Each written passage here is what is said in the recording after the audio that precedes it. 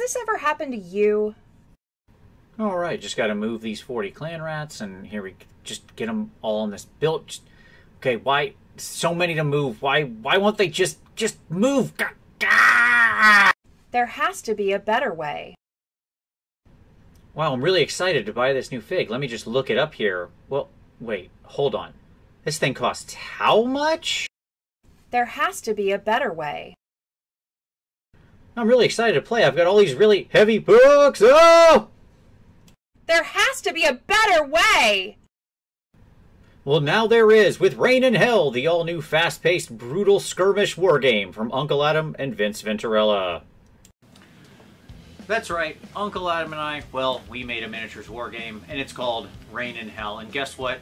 It's available right now. Reign in Hell is a fast-paced, brutal, skirmish tabletop wargame that allows you to pilot your cabal of demons to reshape the landscape of Hell itself.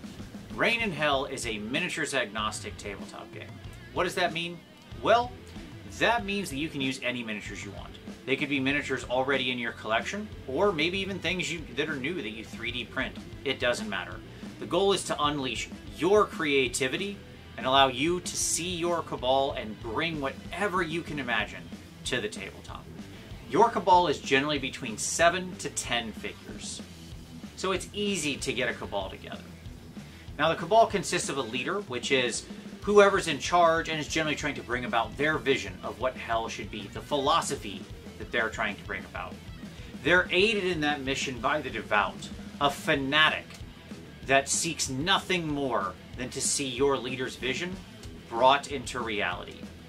And then the rest is minion demons, the little lesser demons who are there to fight the battles, wage the wars, and die on behalf of your leader. Reign in Hell can certainly be played as a one-off for a night of fun, but one of the things we're most proud of is the campaign mode, allowing you to string together a series of games to evolve the story of your cabal as they grow in power over time, gaining essences or souls of powerful humans or creatures that have been in Hell and trapped there, integrating them into their own being, relics, ancient items of power that have been invested with soul energy, or even titles that separate them from the pack and show their special accomplishments. Over time in a campaign, your cabal builds, and the story of what they are and what they've done continues to grow. Reign in Hell, 64 pages, has everything you need to get going right now. The links, everything you need is down below. There's a website where you can find all the information on it, some cool art, information, blogs about what we did in creating this, as well as downloads, such as your Cabal sheet, so you can get playing right now. The rule set's available in both PDF and the softcover book you see me holding here right now. It's available in PDF alone for only $10, or you can get the book plus the PDF for $15. We really wanted to make sure it was affordable and accessible to everyone.